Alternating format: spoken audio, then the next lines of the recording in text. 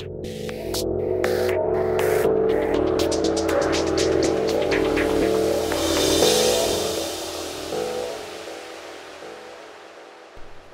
hello there and welcome to a new video on the Virtual Airline Pilot Channel. Today then, a little bit different, currently in PFPX, Professional Flight Planner, and new for 2017 I guess, looking to do full flight videos. And what I've decided is, instead of doing one long video consisting of all the various stages of the flight, I'm now going to split them up into different sections. So there'll be a pre-flight stage where we'll look at the route, the weather, any NOTAMs, and then following that there'll be another video which will be the pre-flight on the aircraft, the departure up to the cruise, and then the final video will be the top of descent, approach, landing, taxiing and shutdown. So the idea is that these all live in a playlist for each flight, and then you can pick and choose what you want to check out. So it's entirely up to you, and just a bit more kind of expansive in terms of what I cover.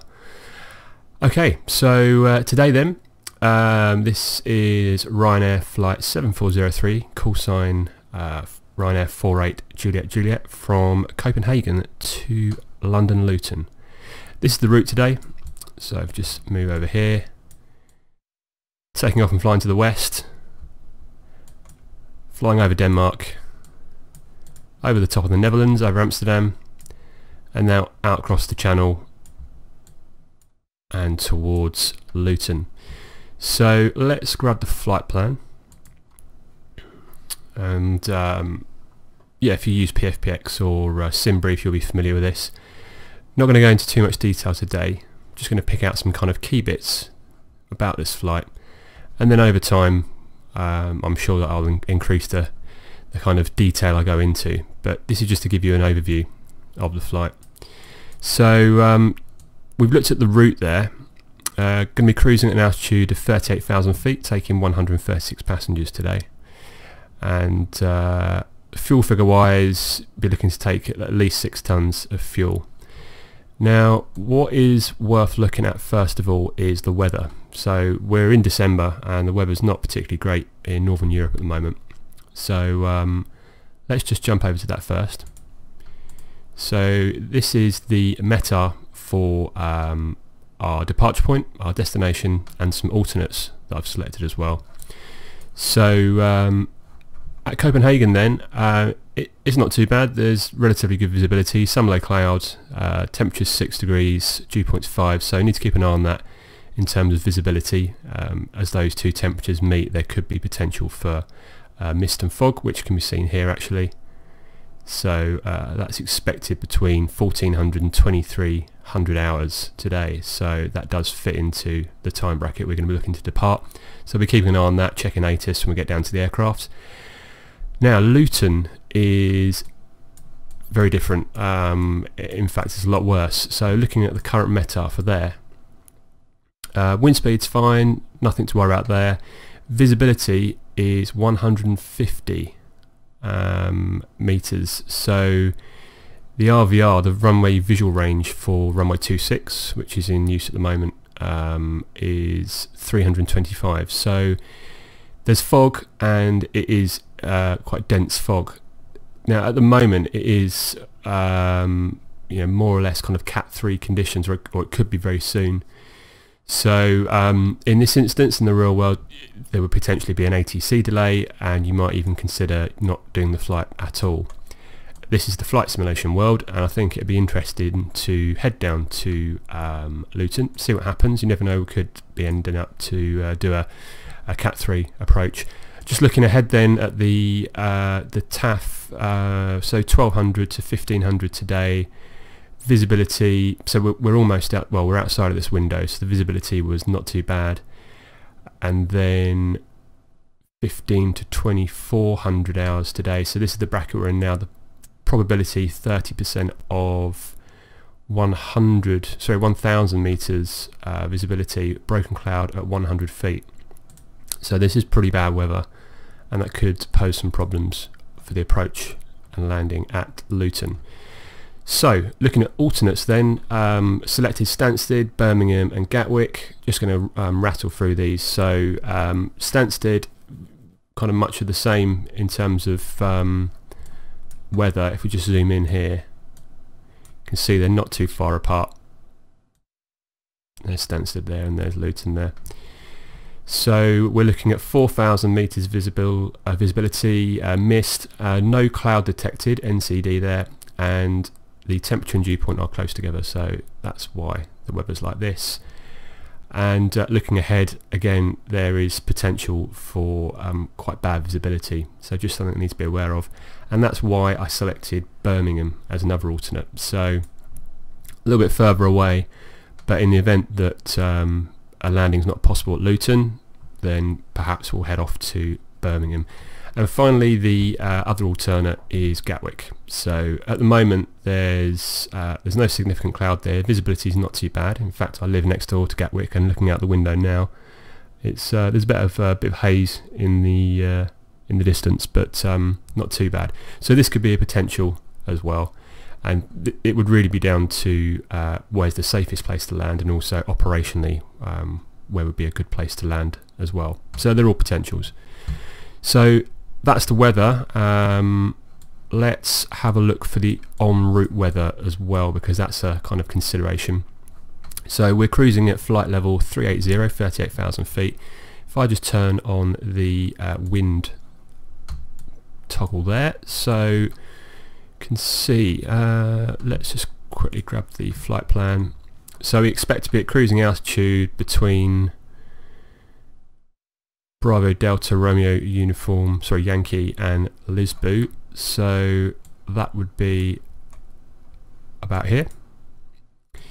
So if we go flight level 400 and just hit play, you can see there's the wind is, we're going to have a crosswind and it is moving, so there'll be perhaps a headwind component as well. Just move down to flight level 350 and it's more or less the same, lighter winds but nothing too bad. Let's have a look at the turbulence as well. So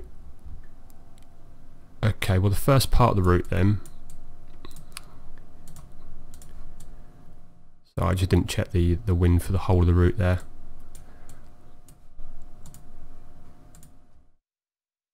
Okay, it's relatively light, it's not going to pose too many problems in terms of headwinds. It's always good to check. So back to that wind and turbulence then. Let's start at flight level 350. So you can see there's an area of light turbulence over the top of the Netherlands that will affect our route. So that's just something to be aware of. And if I go up to flight level 400, you can see that turbulent wind is, so that turbulent area is larger, which is going to affect a lot more of the route. So just something to be kind of aware of for this trip. If you just zoom out, you can see other parts of the world where it's yellow. There's a lot heavier turbulence, and you can see these wind speeds are a lot higher. The depiction here is the kind of big triangles of 50 knots, and the kind of dashes or the line next to it is 10. So you've got 110 knot, if we were flying that way, a headwind. So just something you need to be aware of. If you're flying over the Atlantic, that would be definitely a consideration. You can see there's some really heavy winds out here. Anyway, we digress. Let's go back to our route. So nowhere near as high winds as that. So in terms of en route weather, I'm pretty happy with that. Not really too much to look out for. When we get into the cruise, just if you were in the real world, you know, you'd be encouraging passengers to keep their seatbelt on, but nothing to worry about too much today. I think the main thing to worry about is the weather dropping at Luton. Okay, so that's it for weather, and let's just grab a look at the NOTAMs. This would be another thing you would look at each flight. I'm not really going to go into a lot of detail because some of this wouldn't be relevant in terms of what's simulated in Prepared or FSX or X-Plane, whatever you're flying in. But I just wanted to kind of pick out something that was especially important to today, which is this one here. So this is the destination we're going to, Luton, and you can see this NOTAM here, ILS runway 0826 downgraded to Cat 3A only, no rollout guidance.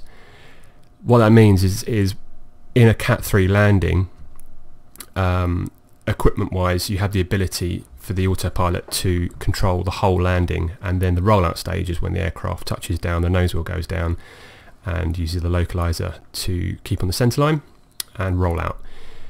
There's no rollout guidance, so if we were doing a Cat 3 landing, then that would be a consideration, and it would be a manual process from the pilot. But hopefully that won't affect us today, and we'll be able to get down without a full Cat 3 landing. We shall see.